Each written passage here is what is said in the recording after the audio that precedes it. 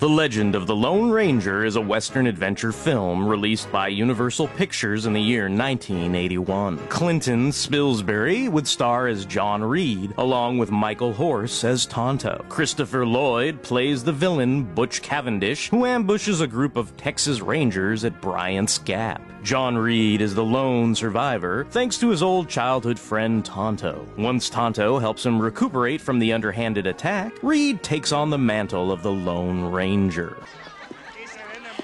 I have a feeling you're going to be a very important lawyer.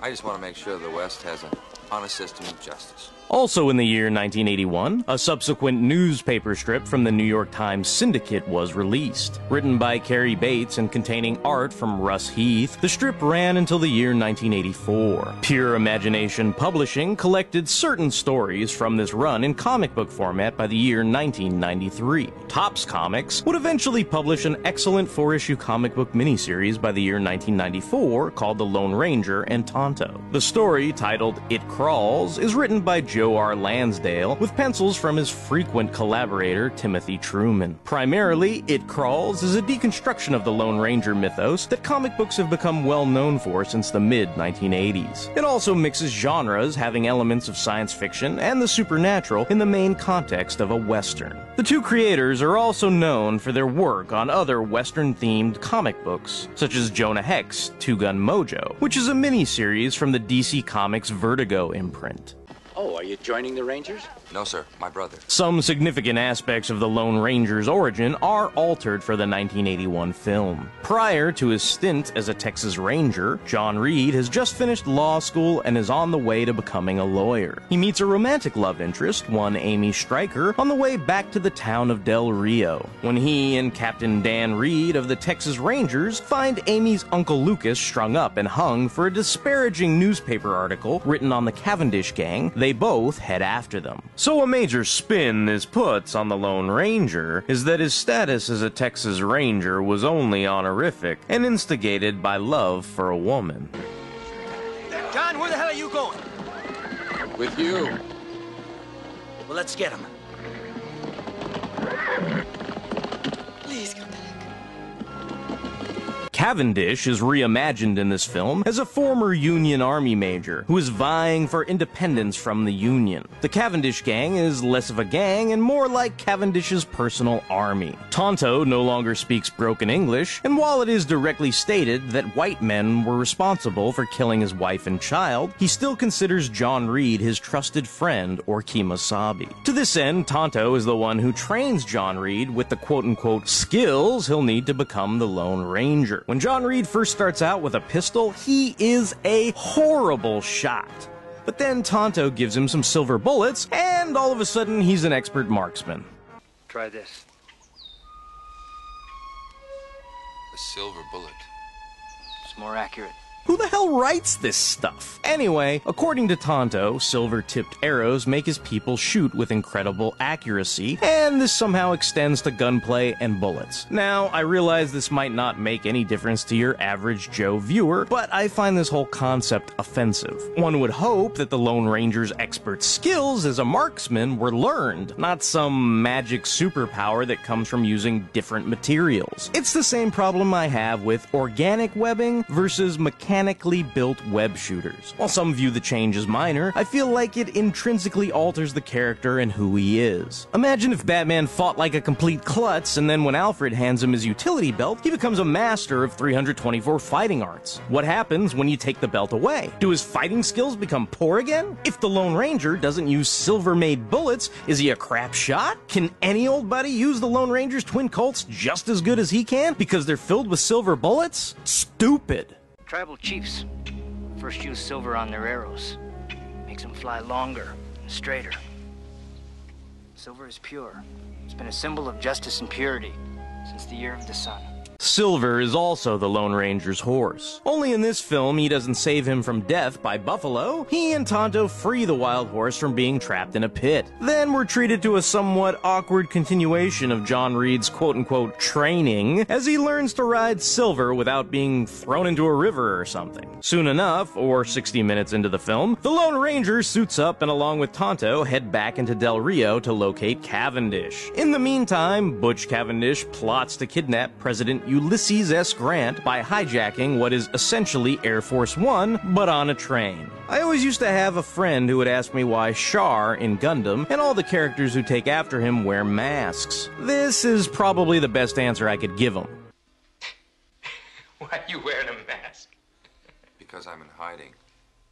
The film is steeped in infamy based on the legal issues surrounding the eventual owner of the character, Jack Rather, and the star of the popular television series, Clayton Moore. Moore, like many stars, continued to make his living appearing as the character that made him famous in many public forums long after the television series had concluded its run. Rather, on the other hand, had obtained the rights to the character from creator Fran Stryker back in 1954 during the television series' heyday. With the event of the upcoming Legend of the Lone Ranger film on the horizon, Rather obtained a court order against Clayton Moore that prevented him from appearing in public with the Lone Ranger's trademark mask. Once word of the injunction reached the public, it is said to have made the current film very unpopular with moviegoers. Of course, as a 5-year-old, I knew zip, zilch, and nada about these legal shenanigans, and simply enjoyed watching the film and playing with the excellent 3 3/4 action figure line spawned by toy company Gabriel by the year 1982. I just chalked this up to yet another Shady McShady, underhanded Hollywood backlot story. Moore at least got to countersue, and eventually won the battle by 1985, whereby he was able to resume public appearances as the Lone Ranger in costume. Meanwhile, the Legend of the Lone Ranger was a financial and public relations disaster.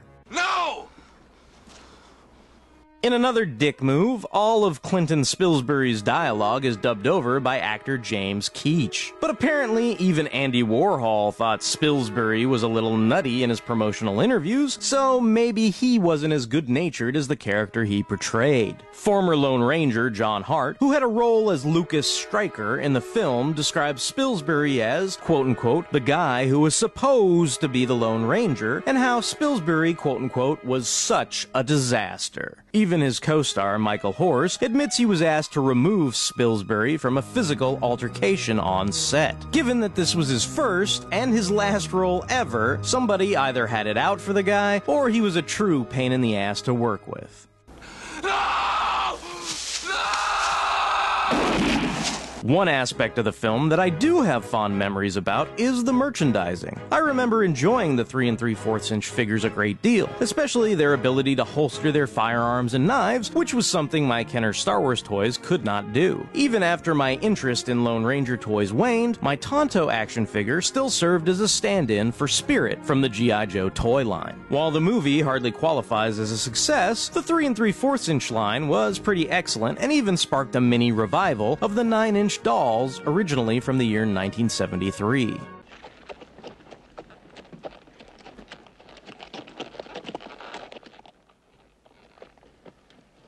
I'm Major Bartholomew Cavendish. And you, Mr. President, are my prisoner. So, Cavendish pretty much successfully captures the President of the United States because the Spilsbury Ranger is such a yutz. You'd think with guys like Buffalo Bill Cody, General George Armstrong Custer, and Wild Bill Hickok on Train Force One with President Grant, they could have done something to stop his abduction as well. Cavendish presents his own independent declaration to the President, who suggests one minor modification. 30 days is too long to give them. I'd change that. They'll dicker and debate and scratch their indecisive asses, and by the time they sober up, I'll be dead. Luckily, the Ranger and Tonto spring President Grant before that becomes a reality. They wire Cavendish's fort with tons of explosives and set them off to cover their escape. The President's entourage must have finally realized he was missing because General Custer and the whole gang show up with the U.S. cavalry to take down the entire Cavendish militia. The Ranger and Cavendish have a final showdown where he decides not to kill him, and that's pretty much it. Look, It's not like this is the worst film I've ever seen, but keep in mind, this film was the nail in the coffin for the once popular franchise known as The Lone Ranger. There is, in fact, plenty to write home about with this movie, it's just nothing good. Your sins will be paid for in the fires of hell.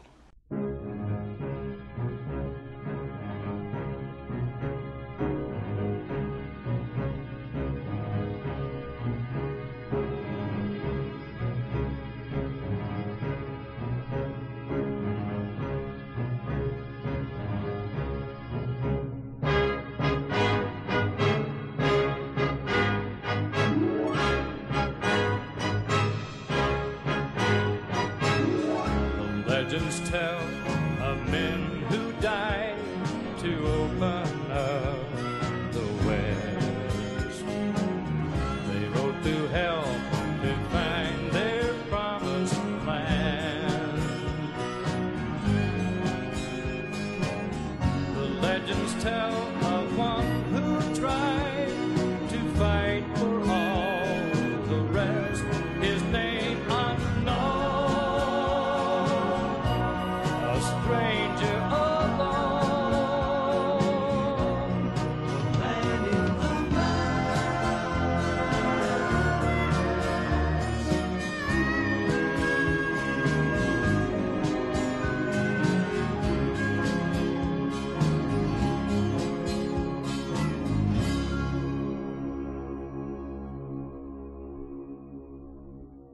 They'll dicker and debate and scratch their indecisive asses, and by the time they sober up, I'll be dead.